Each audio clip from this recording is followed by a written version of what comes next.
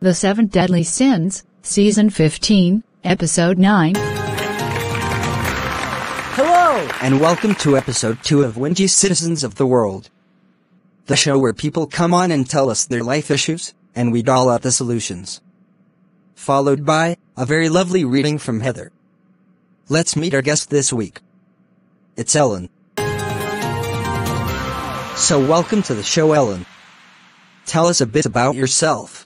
Hi guys. I'm Ellen. And I'm like the Fort Knox of secrets. And the key is stashed up my bum. Because... Okay, that's enough. Too much information. Or as people in my generation would say, TMI. That's slang if you didn't know, folks. Anyway. What story are you bringing us today? Well, as you can see, I am a bit of a ear-piercing freak. And it symbolizes me in many ways. I got them to cover up all the bad things that happened to me. And I am now addicted to getting piercings. You have got to be kidding me? No. What's wrong? Ellen, you only have 8 piercings. By the time I was 18, I had 16 piercings. You cannot tell me you are addicted. Well, it's true. Ellen, listen to me. I just don't get how you can say this stuff so casually and in a smug manner. I don't actually think you have an issue. I think you just wanted to get on TV and make your way to fame. Not on my watch, Missy. That's not true. Of course it isn't. You don't know what traumas I have been through. You know what? Let's take a break. We'll see you after, where Heather will give this lowlife a reading.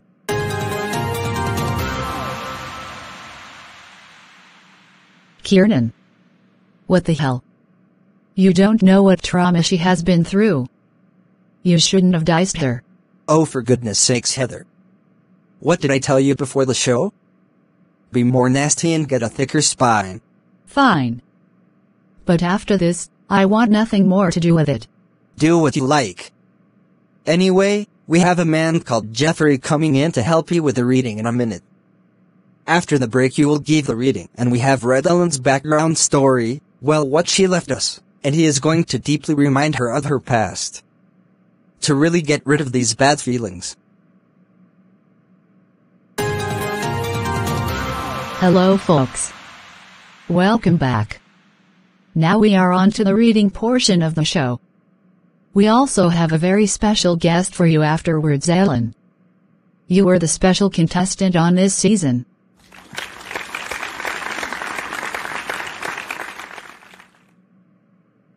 Let's get on with the reading then.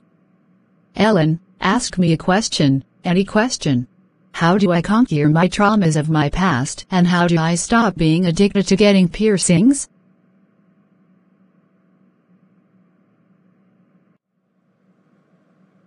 Hello, Heather.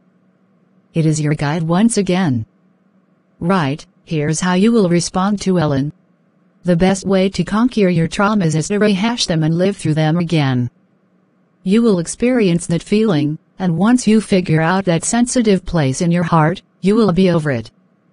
And that means no more piercings. The best way to conquer your traumas, Ellen, is by rehashing and reliving them. That feeling you get from your traumas will help you find the source and beat it for good. From there, the piercing addiction will stop. It's going to be so hard to relive it all. But I trust you, Heather. Surprise, Ellen. Please welcome Jeffrey. He's going to help you with that as our special guest of the season. Well, let's get right into it.